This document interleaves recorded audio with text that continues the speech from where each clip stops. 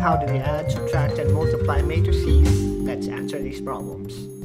We're seeing 5 matrices, matrix A, B, C, and D, and we're going to be performing the operations, 6 operations that we have here in our lesson. But first, write the order of each of our matrix. And for matrix A, this is an example of a 3x1 matrix because we have 1, 2, 3 rows and 1 column. So make sure that you remember that the order or dimension of the matrix is not commutative, so it needs to be row and then column when you order a matrix. So for matrix B, we have a 2x2 matrix. Matrix C is an example of a 2x2 matrix, and matrix D, which has 1, 2 rows and 1, 2, 3 column, is a 2x3 matrix. And the reason why you need to know the order of each of these matrices is because you're not going to be able to perform some of the arithmetic operations that we have here in our example based on the rule that we're going to be working on today. So let's start with 2A, which is basically multiplying matrix A, which happens to be 2, 3, and 6, and multiply the constant 2 to our 3x1 matrix. And by the distributive property, all we need to do is to multiply 2 and 2, 2 and 3, and 2 and 6, which will give us 4, 6, and 12. This is a fairly simple arithmetic operations, which is, we could say, one of the easiest operations when it comes to matrix arithmetic, and we call this scalar multiplication. And for the sake of discussion, for matrix A, B, C, and D, we can perform any scalar multiplications for each of these matrices, just making sure that we are using a constant to multiply B, C, or D. Now let's say we're going to be working on the other 6 matrices.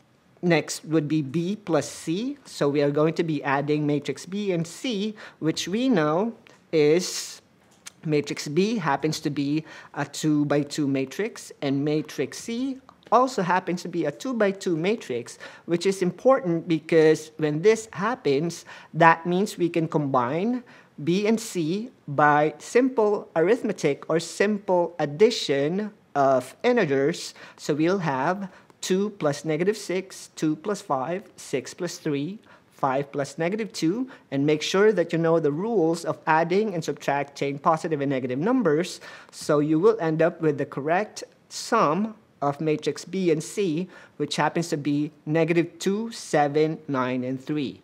Just remember that when you're adding or subtracting matrices, their order needs to be identical, or they need to be similar, so you can combine them by the operation of addition and subtraction. So this is the sum of B and C, and let's go back to our examples and proceed to problem number 3, which is C minus B. So we have matrix C, which is -6, 5, 3, and -2, and B, which happens to be a 2x3 matrix. So when this happens, a 2x2 subtracted with another 2x2 matrix, knowing that the orders are the same, that means we can combine C and B. So by subtracting them, again, make sure that you know your rule in addition and subtraction of positive and negative numbers. So -6 minus 5, 5 minus 2, 3 minus 6, -2 minus 5 will equal to -11, -3, -3, and 7. So this is now the difference between C and B. And again, knowing that the order of your 2 matrices are the same, you can perform subtraction and also addition of these matrices. Now for problem number 4, we have C plus D. So let's have matrix C right here, which happens to be a 2x2 matrix, and matrix D, which is a 2x3 matrix. And by knowing our basic rule of combining 2 matrices by addition or subtraction, we know that C and D is an empty set because you cannot add nor subtract matrices of different dimension or order. So this is a null set or empty set, and we're not going to be able to perform the operation of addition for C and matrix D. Now going to our problem number 5, which is multiplication of two matrices. So let's multiply C and D together, knowing that the order of the matrix right here for matrix C times matrix D is a 2 by 2 and a 2 by 3 matrix. You will notice that their order are not the same, but their product is not empty because their product is actually 4, -5, -61, -1, 2, and 28. However, I'm not going to show you how we multiplied matrix C and D, but we're going to learn first how we can multiply or not multiply, or when not to multiply two matrices together. And this is all because of your numbers in the middle, or your orders right here, which happens to be identical. So you have the same number of column on the first matrix and number of row on the second matrix. And when this happens, you can multiply C and D.